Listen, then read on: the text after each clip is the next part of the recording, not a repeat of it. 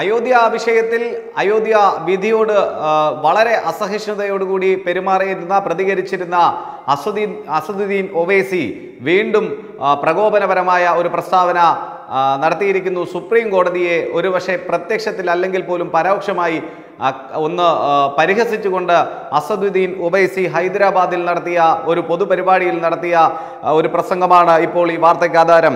ഒരാളുടെ വീട് തകർത്ത ശേഷം തകർത്തയാൾക്ക് തന്നെ എങ്ങനെയാണ് ആ വീട് ലഭിക്കുക എന്ന് അയാൾ ചോദിച്ചിരിക്കുന്നു. നമുക്കറിയാം, വിമർശനം ഉന്നയിക്കുന്നു ഈ വിധിയെ പറ്റി.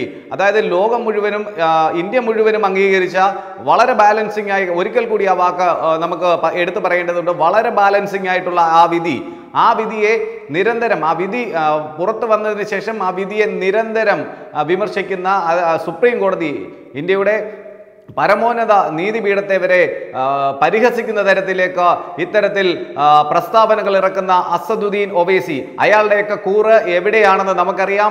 ഭാരതത്തോടാണോ അയാളുടെ കൂടെ, മതമൗലികവാദികളോടാണോ എന്ന കാര്യത്തിലൊക്കെ പല തർക്കങ്ങളും നടക്കുന്നുണ്ട്.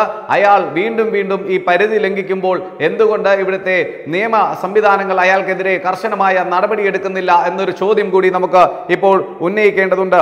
അയാൾ പറയുന്നത് ഇങ്ങനെയാണ്: ബാബരി പള്ളി നിയമവിരുദ്ധമായിരുന്നെങ്കിൽ തകർത്തതിന് LK അദ്വാനി ഉൾപ്പെടെയുള്ള BJP നേതാക്കൾക്കെതിരെ എന്തിനാണ് കേസെടുത്ത് വിചാരണ നടത്തിയതെന്നാണ് അയാൾ ചോദിക്കുന്നത്.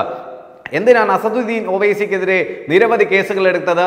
LK അദ്വാനിയെ പോലെയുള്ള പരിണിത പ്രജ്ഞനായ ഒരു രാഷ്ട്രീയ നേതാവിനെതിരെ ആവശ്യമില്ലാത്ത തരത്തിൽ, അദ്ദേഹം ഈ ഫ്രെയിമിൽ പോലും ഇല്ലാത്ത ഈ ഒരു അവസരത്തിൽ ആവശ്യമില്ലാത്ത തരത്തിൽ വ്യക്തിഹത്യ നടത്തുന്നത് എന്തിനാണെന്ന് അയാൾ തന്നെയാണ് പറയേണ്ടത്.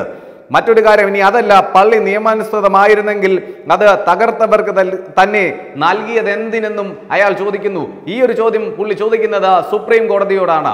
സുപ്രീം കോടതിയുടെ പരമപ്രധാനമായ ആ വിധിയെ അവഹേളിക്കുന്ന തരത്തിലേക്ക് വീണ്ടും അയാളുടെ ഓരോ പ്രസ്താവനകൾ വരുന്നു. ഒരാൾ നിങ്ങളുടെ വീട് തകർക്കുന്നു, തുടർന്ന് നിങ്ങൾ മധ്യസ്ഥന്റെ അടുത്ത് പോകുന്നു. മധ്യസ്ഥന്റെ അടുത്ത് നിങ്ങൾ മനസ്സിലാക്കേണ്ടതുണ്ട്, സുപ്രീം കോടതിയെ ഒരു മധ്യസ്ഥന്റെ റോളിൽ.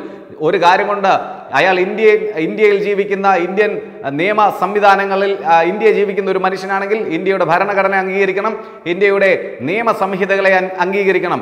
അത്തരത്തിൽ ഇന്ത്യൻ സുപ്രീം കോടതി വിധിയെ ഒരുപക്ഷെ മറ്റൊരു തരത്തിലേക്ക് വളച്ചൊടിച്ചുകൊണ്ട് മധ്യസ്ഥന്റെ അടുത്ത് പോകുന്നു. അയാൾ നിങ്ങളുടെ വീട് തകർത്തയാൾക്ക് തന്നെ നൽകുന്നു. എന്തൊരു ഗുരുതരമായിട്ടുള്ള ഒരു വിഷയമാണിത്. ഇതൊന്നും ആരും കണ്ടില്ലെന്നല്ല നടിക്കേണ്ടത്. ഇതിനെതിരെ ശക്തമായ രീതിയിൽ നിയമപരമായ നടപടികളാണ് വേണ്ടത്. എന്നിട്ട് നിങ്ങൾക്ക് വീട് വെക്കാൻ പകരം ഒരു സ്ഥലം നൽകുന്നു. അത് നിങ്ങൾക്ക് എങ്ങനെയാണ് അനുഭവപ്പെടുക എന്ന് അയാൾ ചോദിക്കുമ്പോൾ നമ്മുടെ രാജ്യത്തെ പരമോന്നത നീതിപീഠത്തിന്റെ നേരെ അയാൾ നടത്തുന്ന പരിഹാസമാണ്, വിമർശനമാണെന്ന കാര്യത്തിൽ തലയിൽ ആൾതാമസമുള്ള ഏതൊരു വ്യക്തിക്കും മനസ്സിലാകും. ബാബരി മസ്ജിദ് നിയമപരമായ അവകാശമാണ്. ഭൂമിക്ക് വേണ്ടിയല്ല നാം പോരാടിയത്. ദാനമൊന്നും ആവശ്യമില്ല. ആരാണ് ദാനം? അയാൾക്ക് മാത്രമായിരിക്കും അതൊരു ദാനമായി കരുതിയത്. ഇന്ത്യയിലെ കോടിക്കണക്കിന് വരുന്ന മുസ്ലിം സഹോദരന്മാർ ആ വിധിയിൽ തൃപ്തരാണ്. അവർക്കൊന്നും യാതൊരു പ്രശ്നവുമില്ല. ഇയാൾക്ക് മാത്രമാണ് ഇപ്പോൾ ഇത്തിരി അധികം ചൊറിച്ചിലുള്ളത്. ഞങ്ങളെ യാചകരെ പോലെ പരിഗണിക്കരുത്. എന്തൊരു വളരെ മനോഹരമായ രീതിയിലാണ് അയാൾ ഈ വർത്തമാനം പറയുന്നത്. യാചകർ, അയാൾ ഒരുപക്ഷെ അയാളുടെ കൂടെ നിൽക്കുന്ന ആളുകൾ യാചകരായിരിക്കാം, അതിനെപ്പറ്റി നമുക്കറിയില്ല. പക്ഷേ കോടാനുകോടി വരുന്ന ഇന്ത്യയിലെ ദേശസ്നേഹമുള്ള മുസ്ലിം ജനത ഈ വിധിയോട് അംഗീകരിക്കുന്നു. ഈ വിധിയോട് സുപ്രീം കോടതിയോട് കടപ്പെട്ടിരിക്കുന്നു. ഞങ്ങൾ ഇന്ത്യയിലെ ബഹുമാനിക്കപ്പെടുന്ന പൗരന്മാരാണ്. അതെ, ആ പുള്ളിയുടെ കൃത്യമായ ചില പരാമർശങ്ങളും അയാളുടെ പ്രവർത്തനങ്ങളും കൊണ്ട് ബഹുമാനിക്കപ്പെടേണ്ട ഒരു വ്യക്തിത്വം തന്നെയാണ് അയാൾ. വിധിയെ എതിർക്കുക എന്നത് തൻ്റെ ജനാധിപത്യപരമായ അവകാശമാണ്. അപ്പോൾ അയാൾ എങ്ങനെയാണ് സുപ്രീം കോടതിയെ വരെ ഒരു വല്ലാത്ത രീതിയിൽ വിമർശിക്കുന്ന, ആ സുപ്രീം കോടതി വിധിയെ വിമർശിക്കുന്നവൻ ഏത് തരത്തിലാണ് ജനാധിപത്യത്തെ പറ്റി പറയാൻ യോഗ്യനാകുന്നത് എന്ന കാര്യം കൂടി ഇവിടെ പ്രസക്തമാണ്. കോടതിയിൽ മുസ്ലിങ്ങൾക്ക് വേണ്ടി ഹാജരായ, എന്തൊരു വാക്കാണ് ഇതൊക്കെ, മുസ്ലിങ്ങൾക്ക് വേണ്ടി ഹാജരായ അഭിഭാഷകർക്ക് അയാൾ നന്ദി പറഞ്ഞിരിക്കുന്നു. 80 വയസ്സിലും കോടതിയിൽ വാദിച്ച രാജീവ് ധവാനെ അയാൾ അഭിനന്ദിക്കുന്നു. ശരിയാണ്, 92 വയസ്സുള്ള പരാശരൻ എന്ന് പറഞ്ഞ ഒരു അഭിഭാഷകൻ, അതേപോലെ 80 വയസ്സുള്ള രാജീവ് ധവാൻ, അദ്ദേഹത്തെ നമ്മൾ വ്യക്തിപരമായി ബഹുമാനിക്കുന്ന ഒരു വ്യക്തിത്വമാണ്. അദ്ദേഹത്തെ നമ്മളും ആദരിക്കുന്നു, ബഹുമാനിക്കുന്നു. പക്ഷേ അസദുദ്ദീൻ ഒവൈസി മുസ്ലിങ്ങൾക്ക് വേണ്ടി ഹാജരായതുകൊണ്ട് എന്നൊരു വാക്കൊക്കെ ഉപയോഗിച്ച് രാജീവ് ധവാനെ പോലെയുള്ള ഒരു മുതിർന്ന അഭിഭാഷകനെ അവഹേളിക്കരുതെന്ന് മാത്രമാണ് പറയാനുള്ളത്.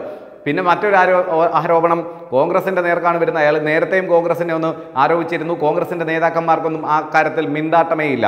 എല്ലാ സെക്യുലർ പാർട്ടികളും മുസ്ലിങ്ങളെ വഞ്ചിച്ചു. അതെന്തൊരു രസമാണത്. വിധിയിൽ നിരാശരാവരുത്, മുസ്ലിങ്ങൾ ആത്മവീര്യം കൈവിടരുത്, ഒന്നിച്ചു നിന്ന് വെല്ലുവിളിയെ നേരിടണം. എന്ത് വെല്ലുവിളിയാണ് ഇവിടെയുള്ളത് മുസ്ലിങ്ങൾക്ക്? ഒരു വെല്ലുവിളിയുമില്ല. ബാബരി പള്ളി തകർക്കപ്പെട്ടു എന്ന് പറയുന്നു. അതിനുശേഷം ബാബരി പള്ളിക്ക് അതേപോലെ തന്നെ അവർക്ക് ആരാധന നടത്താൻ അതേപോലെ ഒരു പള്ളി വെച്ചു കൊടുക്കാൻ അയോധ്യയിൽ തന്നെ 5 ഏക്കർ സ്ഥലമാണ് സുപ്രീം കോടതി അനുവദിച്ചത്. അവിടെ എവിടെയാണ് ഒന്നിച്ച് നിന്ന് വെല്ലുവിളി ഈ മുസ്ലിം സമൂഹം എങ്ങനെയാണ് വെല്ലുവിളി നേരിടുന്നത്? ഇന്ത്യയിലെ കോടാനുകൂടി, ഒരിക്കൽ കൂടി ആവർത്തിച്ച് പറയുകയാണ്, കോടാനുകൂടി മുസ്ലിം സഹോദരന്മാർ, മുസ്ലിം ജനത ഈ വിധിയിൽ സംതൃപ്തരാണ്. അപ്പോൾ അവർക്കിടയിൽ ഒരു കുത്തിത്തിരിപ്പുണ്ടാക്കാൻ അല്ലെങ്കിൽ അവർക്കെതിരെ ഒരു ആശയക്കുഴപ്പമുണ്ടാക്കാൻ അസദുദ്ദീൻ ഒവൈസി നിരന്തരമായി ശ്രമിക്കുന്നു. ഇത് ദേശീയ കേന്ദ്ര സർക്കാർ ഉൾപ്പെടെയുള്ള ആഭ്യന്തര മന്ത്രാലയം ഉൾപ്പെടെയുള്ള ആളുകൾ ഇത് കാണണമെന്നാണ് നമുക്കും പറയാനുള്ളത്.